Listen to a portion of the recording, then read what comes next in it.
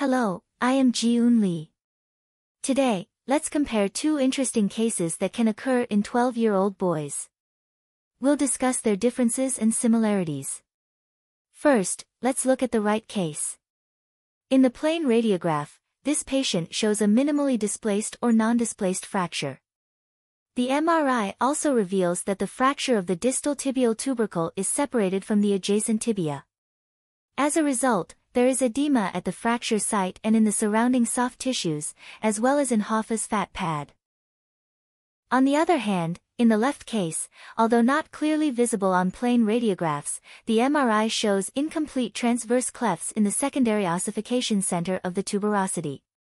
There is also mild marrow edema at the proximal tibia and a secondary ossification center.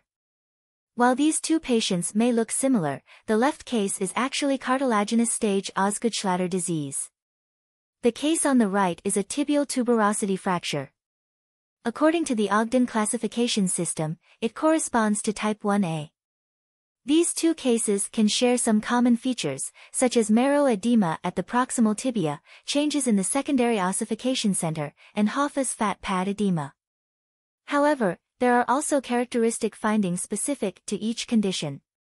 In the case of tibial tubercle fracture, a fracture line is present through the tubercle ossification center between the proximal tibia and tuberosity.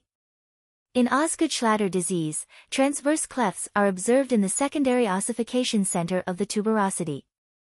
Osgood-Schlatter disease is a chronic avulsion injury at the patellar tendon insertion on the tibial tuberosity, typically resulting from repetitive overuse. This leads to thickening and mild signal intensity alteration of the patellar tendon near its insertion. However, in tibial tuberosity fractures, changes in the patellar tendon are not as pronounced. Thank you for watching. If you found my video helpful, please remember to like it.